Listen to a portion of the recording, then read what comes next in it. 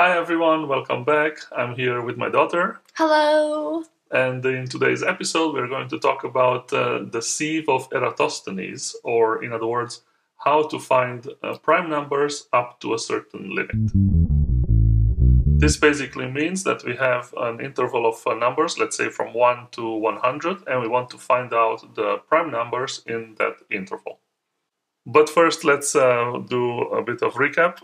Do you know what a prime number is? Yes, a prime number is a number that's only divisible by 1 and itself. Okay, so for example, 6, is it prime?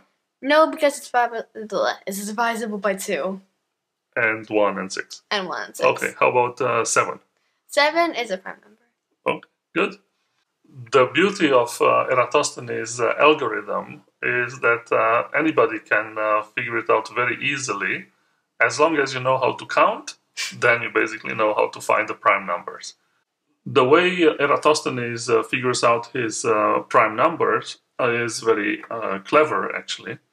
So he takes a table full of numbers, and then he takes number 2.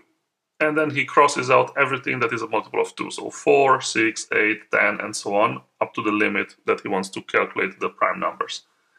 Then he takes out 3, and then he crosses out all multiples of 3, 6, 9, 12, 15, and so on. Then 4, you don't have to do it anymore because it's already contained by multiples of 2. Then he takes out multiples of 5, 5, 10, 15, 20, and so on. 6, 7, 8, and so on. And as he goes through this number series, every number that he finds and it's not crossed out at that moment, that is a prime number. Right? So first he goes on 2. 2 is a prime number. He crosses out all multiples of 2. Then he goes to next number, 3. 3 has not been crossed out yet. Nope. So 3 is a prime number. And then he crosses out all multiples of 3. 4, it's already crossed out. He doesn't, it's not a prime number. Go to 5. 5 has not been crossed out. Then 5 is a prime number. Then he proceeds to cross out all multiples of 5, and so on. That's basically the idea of the algorithm. Now, story goes that back in Eratosthenes' time, they were not writing things on paper. They were writing them on thin pieces of wood that were coated in wax. And as he was doing his calculations on those pieces of wood, he was just putting holes in that wax to cross out the numbers, which were multiples of other numbers.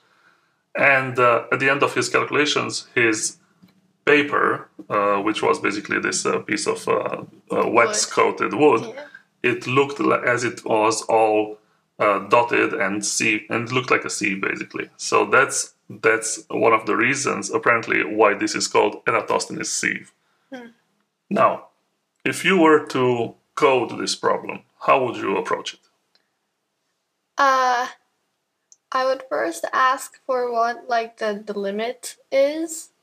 Yeah. Because you can't just do it on forever. It has to stop. So you have to ask for a limit. Read first the limit. Yes. Then what do you do next? Make an array. Because then you have a collection of numbers and they'll have. And then we have to cross out all the ones that are multiples other than by 1 itself. So let's say your number is 100 and you want to find out all the primes up to 100. How would you represent that? A Boolean array. Array of Booleans. Array of Booleans. Okay, and then what you do? And then we can go to certain. We can do we can do the loop with the I, and we can do 2 times I equals something, and then we go to that place in the array, and then we turn it to false, because true is, yes, it's prime, true, and then false, it's not prime. Okay. Wait, no. Don't Booleans come false? That's a good question. When you start with an array of booleans, are they by default true or are they by default I false? thought they were false. I think so too. We'll need to check Yeah, this. I need to check. So you start with a boolean array of booleans, which are all false. And if it's true, then it is not prime. Yeah, we can say that if it's true, it was crossed out. So you will make it true if you encounter it and you basically, it's a multiple of something, then you make it true, which means you eliminated it. It's a crossed out number. Yeah. Okay. Do you think you can code this? I think so. Okay, you want to start? Yes. Go. So, first you need to make the main. And so what I was thinking was to make another method. Let's make the problem simpler. Just print out the prime numbers. Yeah, you don't need to put them in an array and return the array. Just make it simple. Print out the prime numbers up to a certain number. Sieve Eratosthenes. Int n. Good. So that's the limit, I assume. Mm-hmm. How are we gonna get the n? Oh, wait. Here we can do like this and then 11. There. Okay, so that's one way. You just call the method with a n, which is a constant in this case. It's just a number. Another way would be to read n from the keyboard. So you ask the user, please enter the limit, and then you read the limit from the keyboard. And then we do this, because we need to assign it. We need to call a method. So then we're going to call it... Why did I delete it? Okay, then n. Okay. Eratosthenes. Oh!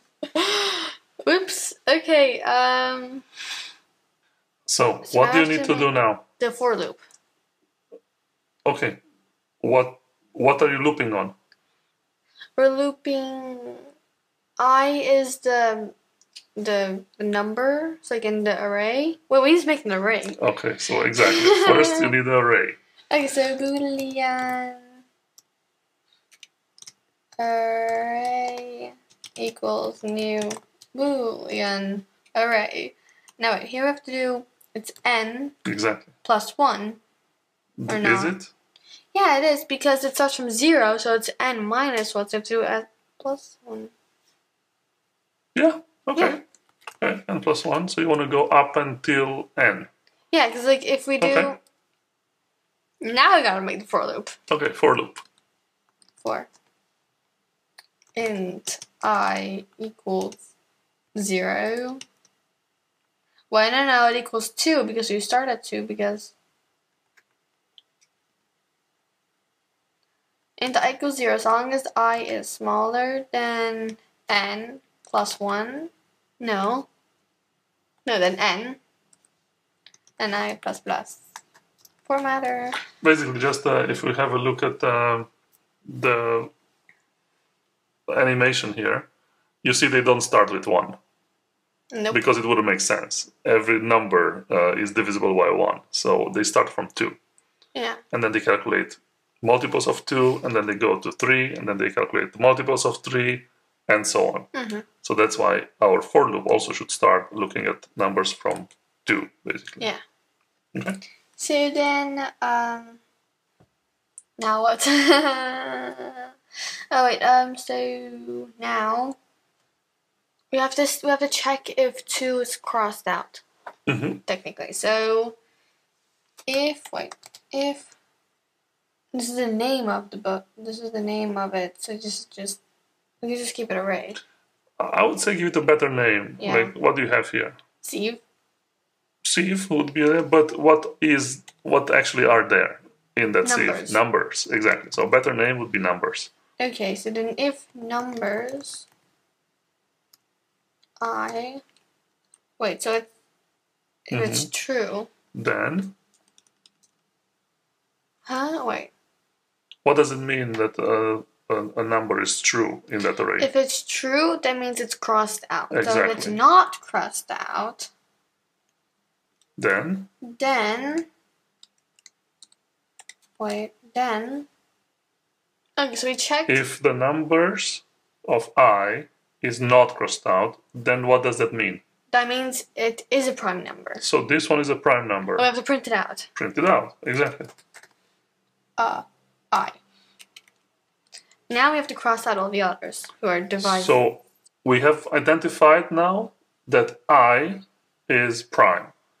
You print it out, and now you proceed to cross out make it true all the others. all multiples of I. Okay, go ahead. So we have to do so my idea is we do a for loop because we can't just do it 100 times. You can't just write it 100 times to just make a for loop. No. Okay, think about this. Can we do a while loop? You can do any kind of loop, but what are you doing in that loop? And this loop we have to go to every single... Oh, no, I just that. Yeah, now we have to cross out it. So, take an example. In this case, imagine I is 2. Yes. And then what values will j take?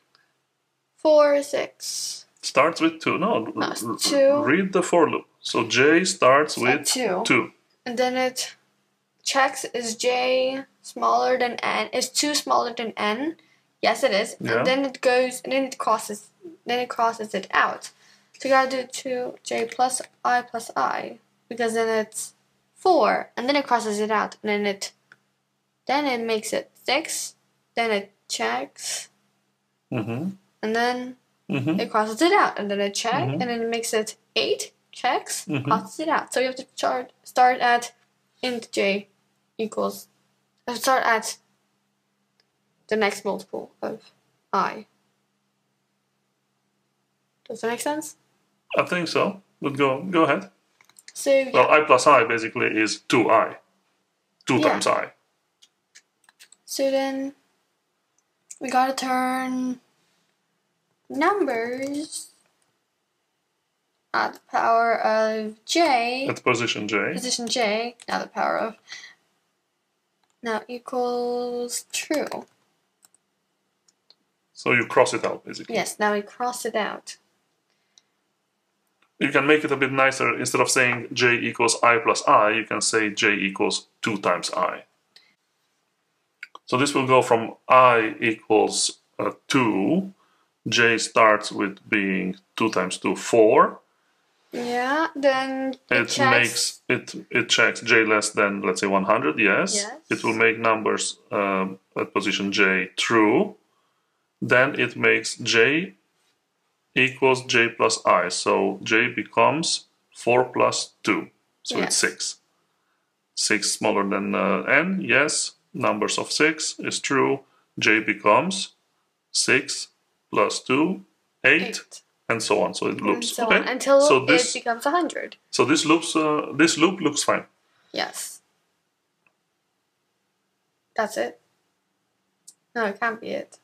I don't know. Run it. See what happens. Okay, run again. Enter limit. Wait, let's try 10 for now. So this will be 2, 3, 5, 7. 2, 3, 5, 7. Nice. Okay, let's try again. Let's do 100.